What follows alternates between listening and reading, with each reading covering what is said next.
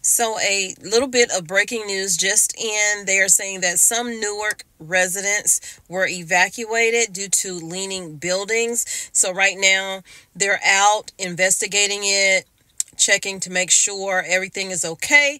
As far as whether or not it had anything to do with the earthquake is yet to be seen, but you can pretty much say that that is probably the case because it wasn't leaning or anything beforehand. So I wanted to put together this video because a lot of people don't know exactly what it is we need to do in the event of an earthquake. Growing up, we were taught these things. I don't know what they're teaching right now in the school other than just leave that alone. Anyway, so stay tuned for this video. Click the like button, share it out, show it to your children as far as, the smaller children, what you do, if they're away from you and something like this happens, what they need to do to stay safe. Have you ever wondered what you're supposed to do in the event of an earthquake? Well, a 4.8 magnitude earthquake shook New York. It was felt all the way to Philadelphia, Boston, and Washington, D.C., as well as New Jersey. So here are 3 tips you can do. We went over this back in school days, but I don't think they do that now. Let me know in the comments if your child or grandchildren have learned what to do in the event of an earthquake. Well, I'm going to give you 3 tips of what they say you should do.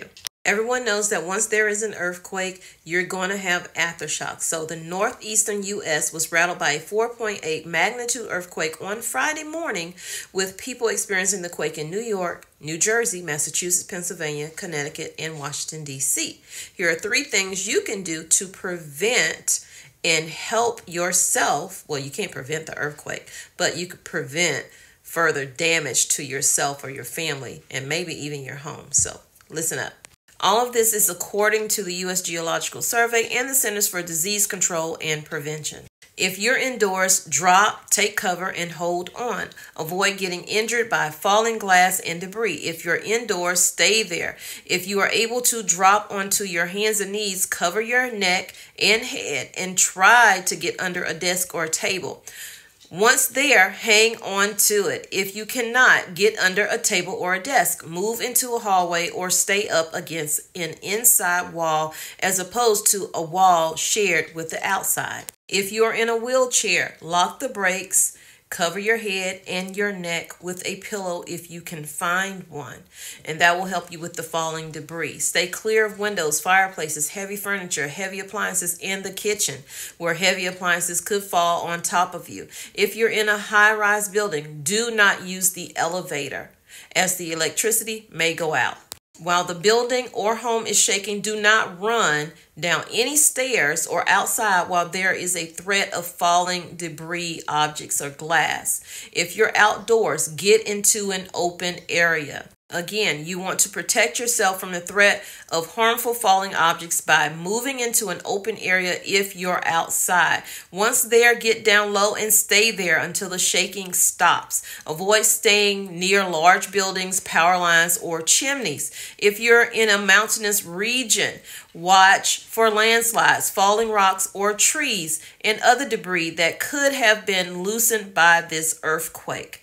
If you are located near the ocean and severe shaking lasts for more than 20 seconds, evacuate to higher ground as a tsunami may be on its way to you. Also, use common sense. Do not wait for officials to issue a warning. If you see these things happening, walk quickly as opposed to driving to avoid potential road hazards. And if you are driving, come to a stop as quickly and safely as you can. When safely coming to a stop in a moving vehicle, avoid utility poles, overhead wires, and overpasses. Do not park under an overpass. Stay inside your car until the ground stops shaking. When you can start driving again, watch for collapsed bridges, rising water levels, falling utility poles, and pavement breaks. Near a sturdy desk or table. Drop, cover, and hold. When you feel shaking, immediately drop down onto your hands and knees. An earthquake is less likely to knock you over in this position, and you are a smaller target for anything falling or flying. Then cover your head with your arms, clasp your hands around your neck, and bend over to protect your vital organs. If you can move safely and a sturdy desk or table is nearby, keep one arm over your head as you crawl to additional shelter. Finally, hold on by gripping a table leg or other part of your shelter. Continue protecting your head and neck with your other arm. Remain on your knees and bent over, ready to move with your shelter when it shifts during the shaking. Close your eyes and mouth to protect against dust and debris. Remain in this position until the shaking stops. After the shaking is over, wait a moment and check all around and above you before getting up and leaving your shelter.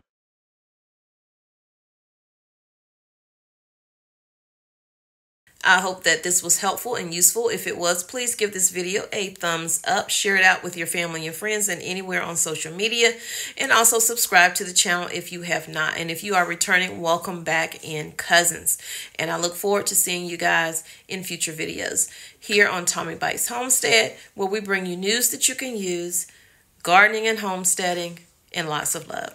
Peace, love, and light. Thanks for being here on Tommy Bites Homestead.